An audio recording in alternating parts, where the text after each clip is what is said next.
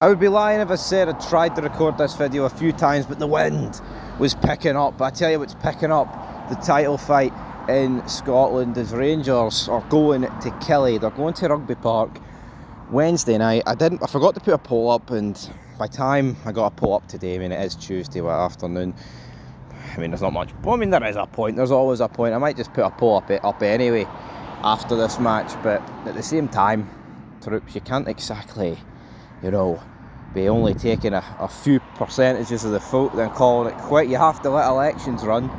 But anyway, to the guy that said about Real Madrid and said that, well, you're making it Killie like Real Madrid. Of course I am, because Killie like the Galacticos. No, but in all seriousness, Rugby Park is a tough place to go. But the fact of this, man, if Rangers turn up the way we have been playing in recent weeks, we'll beat Killie. But plastic pitches, you know, when you show up on pitches that aren't exactly ideal, then it is a wee bit mince. You can't dispute that.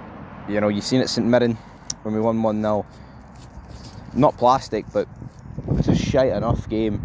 And St Johnstone when we won 3-0, another shite pitch. And I like the fact that Clermont calls all this shite out, because it makes a change than just us calling it. But at the end of the day, I think this game should have been on telly tonight, man. There's a separate rant in that, right? But honestly, I do not understand for the life of me how we've got an Embra derby on, not on TV.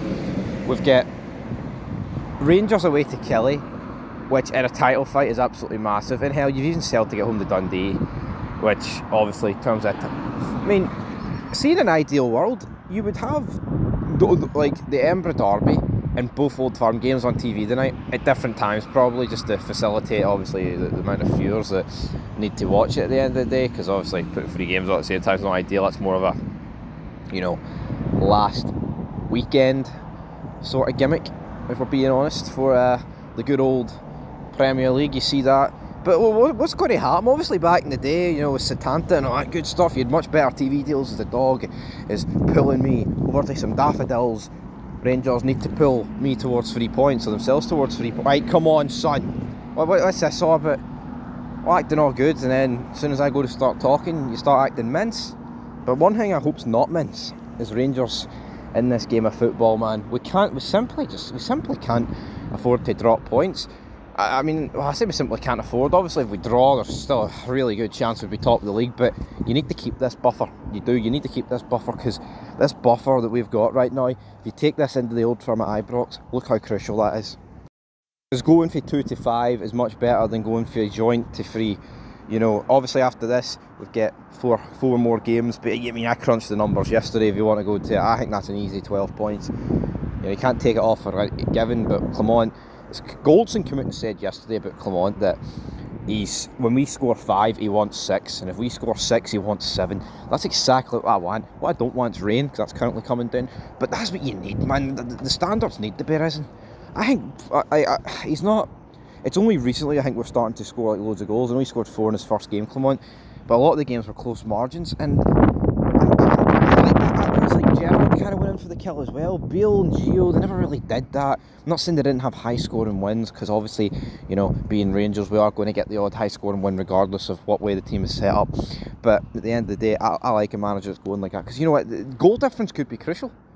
Goal difference could absolutely be crucial. You look back over 20 years ago, and Arteta scored that penalty against Dunfermline.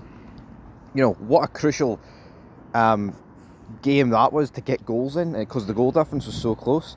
No, but I think even if he didn't score that, it wouldn't have mattered too much, because we had still scored 1 more goal than Celtic. But the fact of the matter is this, troops, we need to just put teams away by the sword, because it makes the nerves easy. It's easier for the heart and all that good stuff.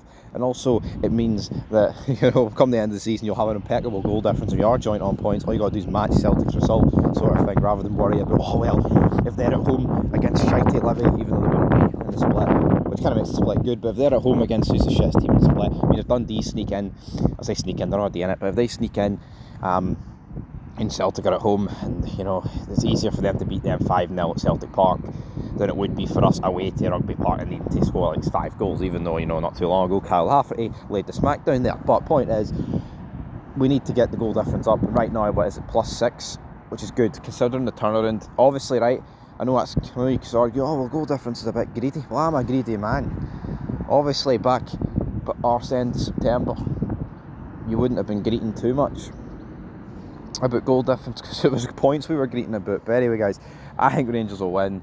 I'm not saying it'll be easy, but what we need is an early goal to settle the nerves, and also if we do manage to drop points in this game, I don't want, you know, the toys shouldn't be thrown at the pram, because Clermont still did a fantastic job at the end of the day, and the league would be by no means over. And I wouldn't even say the pendulum would swing back in Celtic's favour.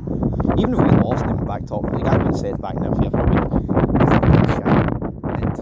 And that's been consistent all season. But anyway, guys, I'm going to go 2-0 Rangers, go Cyril Dessers, and Cortez to get a cheeky wee goal.